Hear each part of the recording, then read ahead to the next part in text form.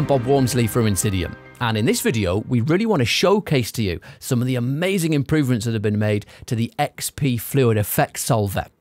Not only is it more physically accurate, more realistic, with much better collisions, and it's also, and this is the key to the video today, it is much faster. So we're going to run some speed comparison tests between the new FluidFX and the old version in the current release build. So let's get started. This live FluidFX simulation contains 22,500 particles, and as you can see, at this low resolution, viewport playback is incredible. Let's make some real-time adjustments to this. First of all, we'll activate this XP Turbulence Modifier. We'll switch it on, and straight away you can see the effect. It is creating this very choppy water. Let's deactivate that turbulence for now and try a different modifier. This time let's activate a wind object. You can see that's blowing and pushing these particles, and we can change the direction of that wind and it'll update immediately with no viewport slowdown. Let's deactivate that wind for now. You can also use other dynamic objects with the xpFluidFX. Here we have a flow field, which is creating a custom velocity field. Let's switch it on and see what happens.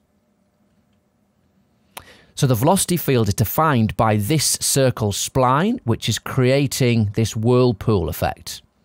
And what we're able to do is move that circle around,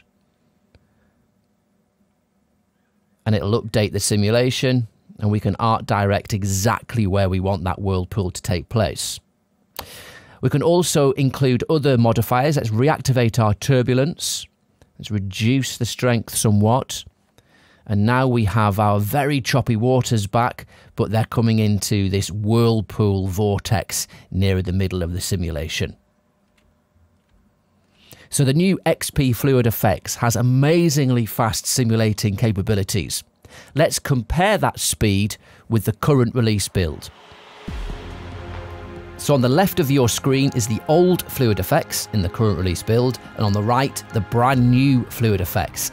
These tests will be played at ×4 speed, and let's go.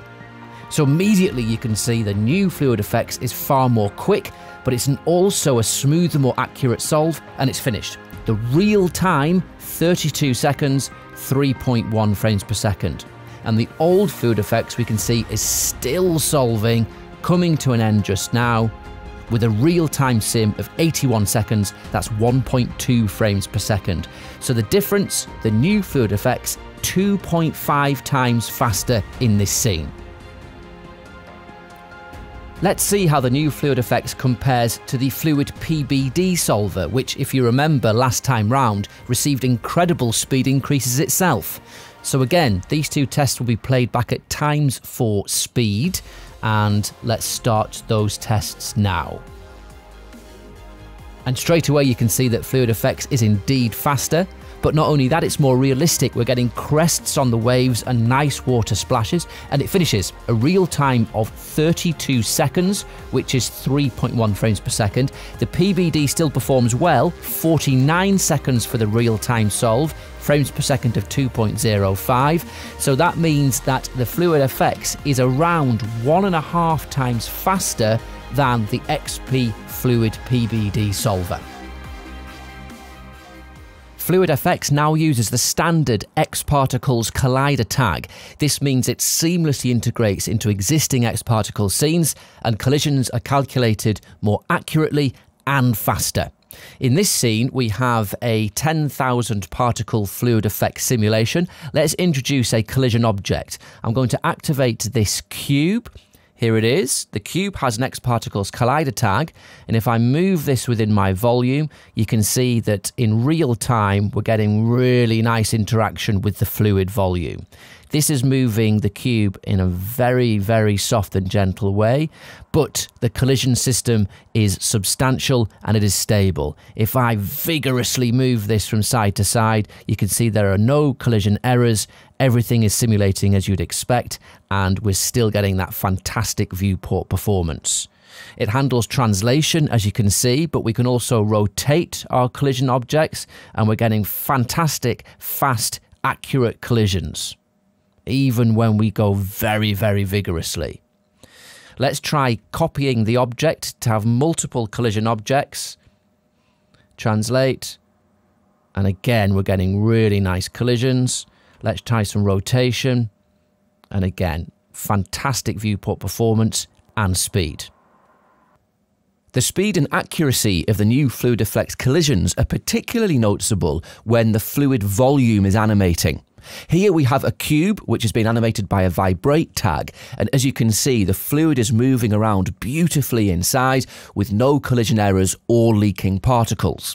If we go to the collider tag of the cube and select the draw bounds function, you can see how the adaptive collisions are working. Only the cube's polygons, which are required to make accurate collisions, are used on a frame-by-frame basis, and this is adapting as the fluid moves. Let's see how the new FluidFX collisions perform in a speed test against the current release build.